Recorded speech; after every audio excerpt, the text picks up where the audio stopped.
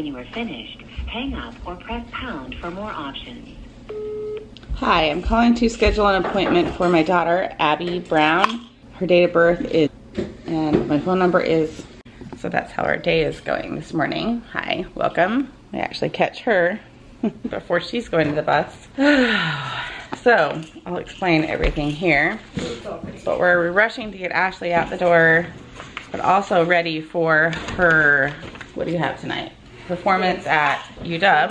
And she's gotta go straight to a birthday party right after that. And so we have this bag packed for her birthday party to go to. She's gonna be late to that. And then I've got her, well, is that your bag of cheer stuff? Can you hand it to me? So I'm gonna put it on the counter over here. Right, as soon as she gets home from school, she has to do her makeup here, like fast, because we have to fight Friday traffic to go to UW, which is gonna be a nightmare. So I am going to get all of her uniform ready to go. Spanx, we need red Spanx, everything red. I'm gonna fold all this stuff up and put it here for when she gets home. And yes, it is only 8:45 in the morning. Jason's already started a list. He is home for the day. I really honestly don't know how this day is actually gonna end up. I will explain in just a second why I'm making an emergency appointment for Abby to go back to her surgeon in just a second.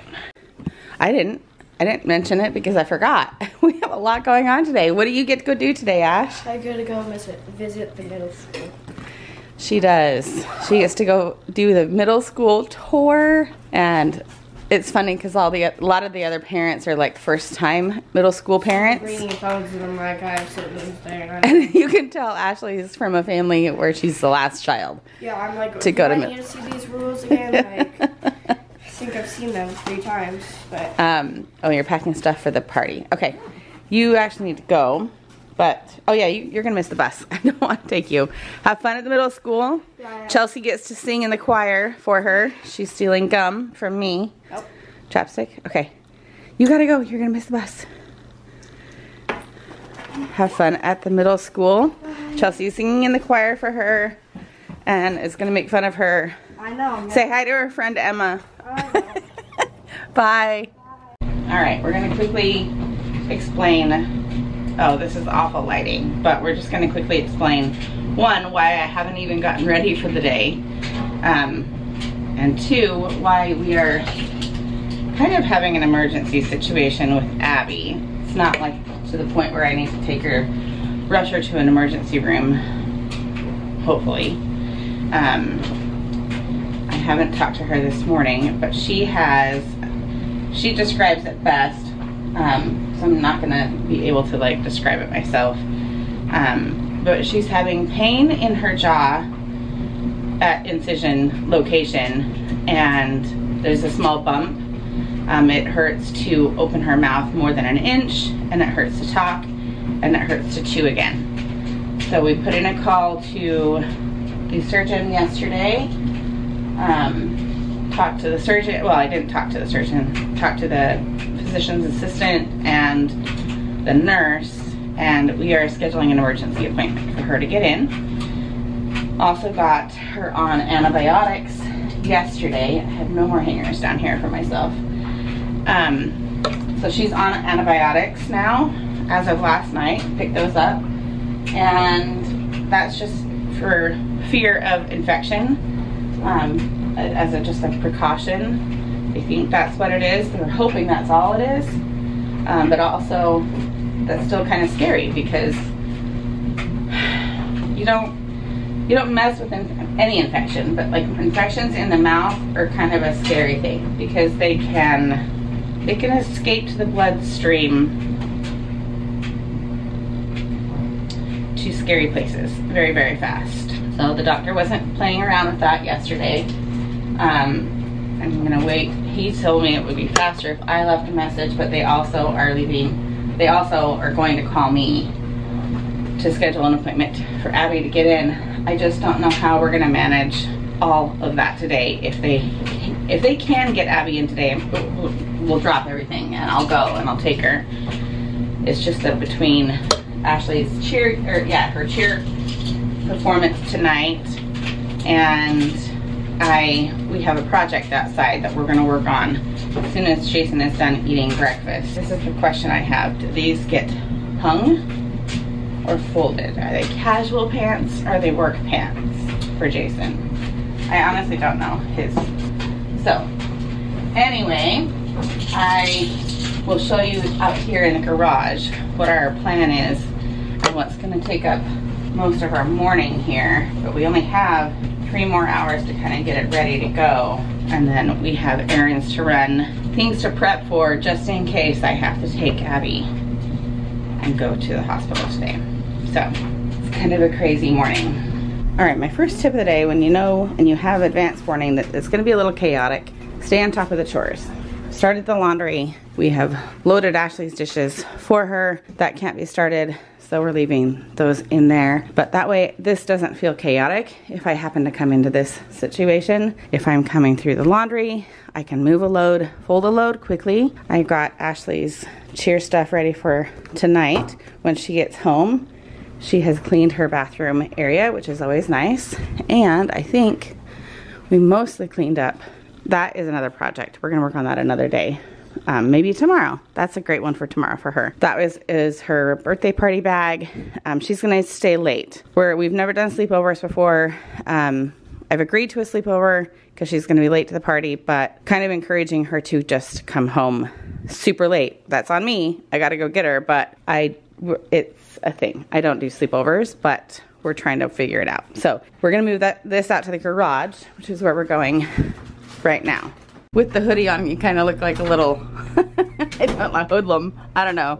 All right, well. Our tech genius. Our tech genius. Yeah, you do look like a tech genius going to Microsoft or Amazon. Stay young with my gray. Yes. So here is our situation right now with our donation pile. And I will say gladly that we have gathered the most out of everyone on Ashley's cheer squad. I was appalled at oh, I've got 2 bags. Oh, I've got 4 bags. And I'm like, we were supposed to get 100 people. Where are your 100? We're coming up on 100, but that's our pile. But our scenario for today is that we are selling this food storage shelf and food that's here in the middle. Let me explain what this is and then how we're going to get rid of it. Backing the car out. So long-term food storage is kind of a thing for our religion, if you didn't know. I will say the shortened version, we are Mormons. Church of Jesus Christ of Latter-day Saints is what they like us to say now. That is the name of our church, but I don't go into religion. I won't throw that down your throats at all, I promise you. Just explains food storage is for emergencies, for, you know, bad case scenarios, lose a job, pandemic. But what we learned from the pandemic, we've had this food storage for over a decade. Probably even like, I don't even remember when we got it, but we've had it a really long time. We did not use it during the pandemic, which is the biggest emergency we've ever had in our entire marriage. And that's coming from getting married and 2 weeks later moving to Seattle the day after the plane towers crashed into the World Trade Center. So 9/11. We got married end of August, went on our honeymoon, came home, planes crashed on 9/11. That was our first day in Seattle. So we've had some emergencies in our marriage, and we used to use this food storage way more. I've gone through all the flour, all the sugar, some powdered milk, some of the dried fruits, rice. I've even done all the wheat flour. I've replenished it, which is the idea. And I'll show you how it rotates. It's a rotation system. But it just suddenly occurred to me, one, Jason and I are trying to declutter and not minimize, but like just trying to like get rid of things and you know, that we don't need, and trying to sell things because we got some things to pay off. And this food storage was an idea because we're not using it, but it's still worth something and of value to someone else. And so we offered it to any of our friends if they wanted to buy it from us, because it is expensive. When we bought it initially, it actually had to get shipped to us on a crate. Jason's gonna want me to get out of the car and go help him. So our friends are buying it from us. but it takes a lot to undo the entire system. They're bringing a trailer over to put everything on to take it home. And so I just know that they're gonna be able to utilize it more than we will. And she was very excited. My friend, the ones that we go and have our game nights with, is who is buying it from us. They are very excited to use it, and she will utilize it. They will use it. So I'm happy to give it to them. Ooh, Jason might get rid of packing. Will he get rid of some gear? There's a man in the wild. There's a man in the wild who might get rid of some climbing gear. You see him? Do you spot him? Oh, where did he go? There he is. I think that might, is there mold on that? Not that I see. But are you gonna get rid of it? You have your other one. I have my others. Okay, all right. Just imagine this as a crafting room. Lots of things you've accumulated. And I organize it and keep it ready to go. Don't.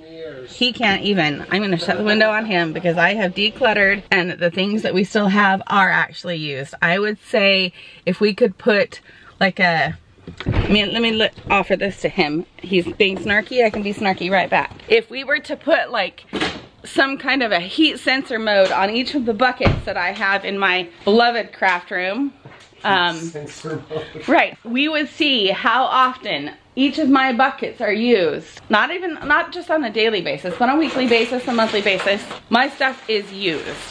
So let's not go there. But in order to get access to this shelf, there's a bunch of stuff on it. Forcing him I to should clean probably up. sell this pack. You could. I mean, it's geared for Denali and like it's Rainier and stuff. yeah, it's like a super. But don't not put it back away just because you're gonna, I mean, like, take a photo of it here and then put it away. Right. Okay, so let me show you this shelf. All right, maybe Jason can demonstrate really quick the rotation system for this shelf. Just take a bucket out and put it, Jason, I know we gotta work on this, but I'm trying to explain the system. Yep. You take one out, put it up the top. Well, you take it out and use it, then you put Well, it back. yeah. But take another one out. Just show them. That's pretty dusty. So that's the idea. You can actually do it for smaller cans. You can set these like to pop cans. You can go all over. Yeah, you can just do regular cans. We're hoping we can move it without it all coming apart because they don't want to have to like undo the whole shelf. Oh, really? That's the goal? That's the goal. That's why he's bringing his trailer. Because he wants to just be able to lay it down on the trailer, which would be so much easier than this. It's a bugger. Laying down, I don't think works well because I don't think there's any cross pieces besides the plastic. All right. Well, we're gonna You have to get straps, stand it up, and strap it because it's not meant to be on its back. It won't. Okay. Won't hold its shape. So we're gonna get this cleaned off, and there's no pulling it out. We have to completely empty it, which we need a space to put all the cans stacked up. And then we'll pull out the shelving unit.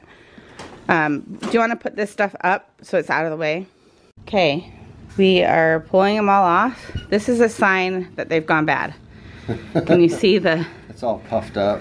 puff up on the side, on the top?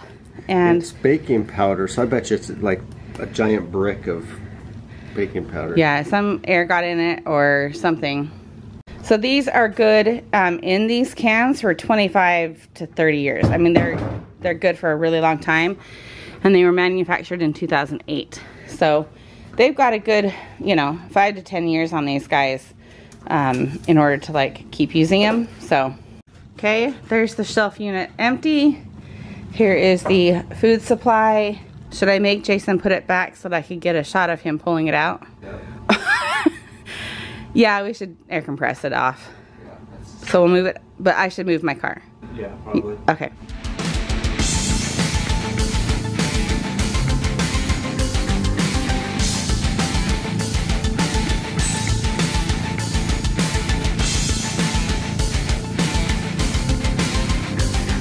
All right, got this all cleared off, this all stacked up. This is a little bit wonky just because we don't have, this is what used to be on top of the shelf. We have these wooden planks right here and right here that we had placed on top of the shelf in order for you to be able to use the top because right now it's like empty. So we're gonna give those to our friends as well. I do want to go and get another shelf unit like this guy at probably Costco. I don't know if we're gonna have time for that today. I also don't have time to like actually like put it together and make it happen today. So it is what it is for now. And then we got this kind of cleared off and organized a little bit. We are going through this kind of food storage. Well, these were on rebate in January, so we stocked up on those and oatmeal. I'm the only one who eats oatmeal. Jason a little bit, but discovered I still have 3 boxes of goldfish back there, which the kids need to start using, and pretzels, and then kind of baking supplies in there, as well as in this box here. Got some of our bottled goods still, and then these 2 shelves are pretty much cleared off.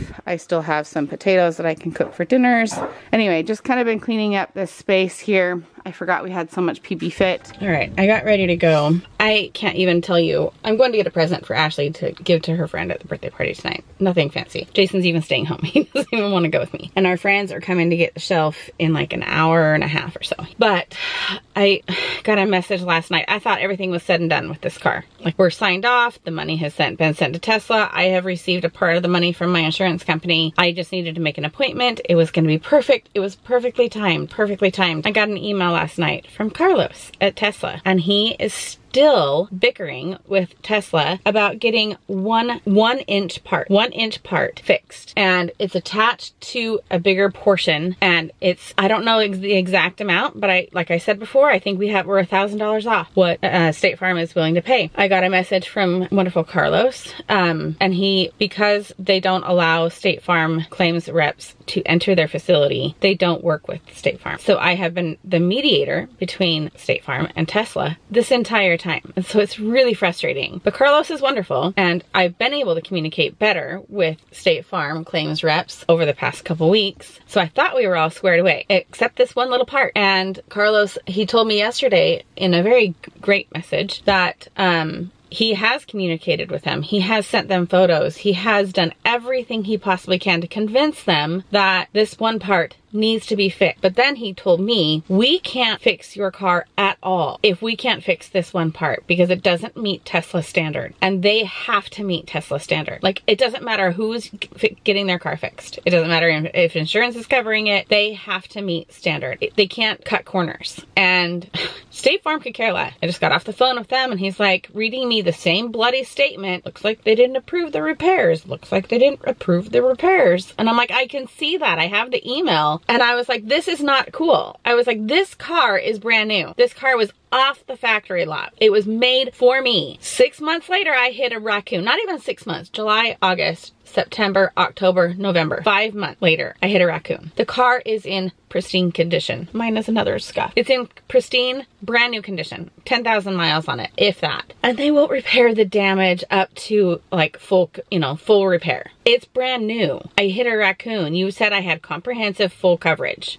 I'm beyond. So I've sent another message back to Carlos at Tesla. He's wonderful. And I've just said, look, they keep telling me, like the guy on the phone today, the claims rep, kept telling me, all I can say is resubmit a photo. And I read somewhere in one of the emails from State Farm, or maybe it was the last claims agent that we talked to, he said beyond once, okay, so they said, like the repair places, the mechanic places, send information in through this B2B, it's like business to business portal type thing, in terms of like repairs and claims and things like that, right? So Tesla to State Farm. This claims agent told me they can't redo an estimate unless a new photo is sent across. It's like once one set of photos has been deemed like repairable, not repairable, set an amount, set an estimate, whatever, they can't do anything else with that information until a new photo, a new document is sent over, and then they can reevaluate.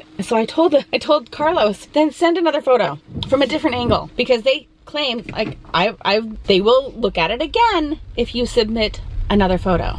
You guys, I'll put it on the screen right here. The photo. I'm gonna download it and I'll show you. He even circled it with his little Apple pen to show the teeny tiny part that we're talking about. Beyond. Also, haven't gotten a call back to schedule an appointment for Abby, and I was in a snarky mood. So when I sent a message back to the nurse. It's like, your scheduling department takes 1 to 2 weeks to get back in the path. 99% of the time it takes them 1 to 2 weeks for them to return my calls. Pretty sure she needs to be seen ASAP today or like Monday. So if you could light a fire under their butts to call me, that would be fantastic. I'm in a snarky mood, so I've earned my Coke that I'm gonna go get after I get a birthday present. And of course it started to rain. It wasn't raining. It wasn't raining. And now it is. All right, we might have to make today into a part 2 kind of a situation. All right, but we'll get to that point. I'm gonna sit down and edit, and we're gonna see how much we've got so far, because we're only halfway through our day, and I still wanna document the other half of our day. So we might do a part 2. But for right now, we're gonna see if by chance my new chair is actually white. All right, I can't tell. No, is that close? Yeah, it matches. Okay. Okay, you got yourself an office chair, Jace. No, you can put that at your desk. You wanted a chair out of this. Oh, that's why I did this. It is. You wanted a chair. So he's going to help me set this up, and I'm going to go edit. All right, we are going to do a part 2. I just edited. Okay, we're going to do a part 2. So stay tuned for the other half of our day. Wait, what? Going to UW. I don't need to leave right now. Maybe Jason and I will even stop off for something to eat or a dessert on our way home. We'll make it worth your time to come back for a part 2. We'll just say that. We'll make it worth all of our time for a part 2. Take care. See you tomorrow.